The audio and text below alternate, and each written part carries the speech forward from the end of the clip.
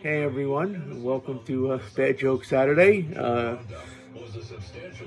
I hope you are in a mood to laugh. If you are, you probably need to go someplace else, but let's try this one. So this first one is a story. It's a story that I heard on television, actually, in a game show on Family Feud. So it's a true story.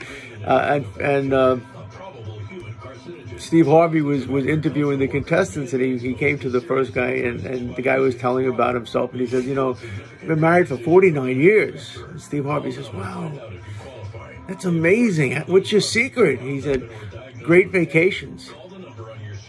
He said, for our 25th anniversary, I took my wife to Italy, and next year I'm going back to get her. Now this next one is a story with a moral.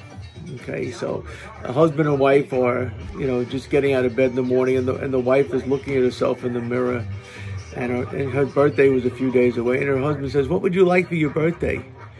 And she says, I'd like to be 8 again.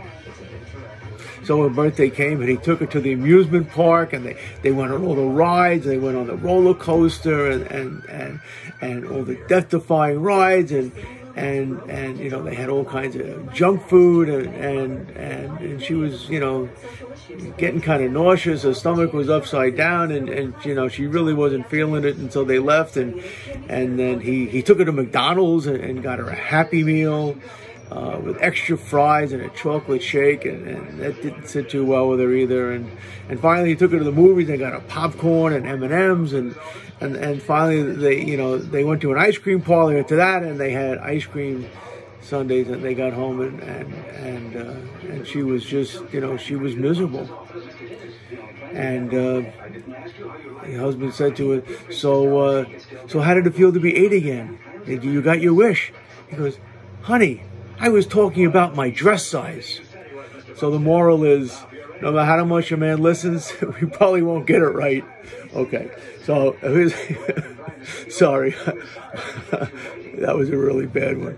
So this last one, teenage boy passes his driving test. And he's all excited, and he goes to his father and he says, hey, Dad, I passed my test. I really would like a car. His father said to him, you know what? I'll get you a car, but there are 3 conditions. And the first condition is that you bring your grades up. The second condition is that you study the Bible. And the third one is you cut your hair.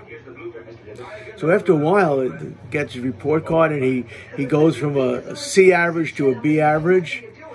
And he said, his father said, that's great. He said, and I noticed you've been reading the Bible. He said, yeah. He said, yeah, but you didn't cut your hair. He said, but what, Dad, I was reading the Bible. It looks like you said, and I found out that Samson had long hair, and Moses had long hair, and John the Baptist had long hair, and even Jesus had long hair. Thinking he's going to win the argument, and his father says, son, you're absolutely right. And they had another thing in common. They didn't have cars either. They walked. And the day and the stories. I hope you have a blessed day. Maybe you laughed a little bit at how corny my jokes really are. Have a blessed day. See you tomorrow at worship. Bye-bye.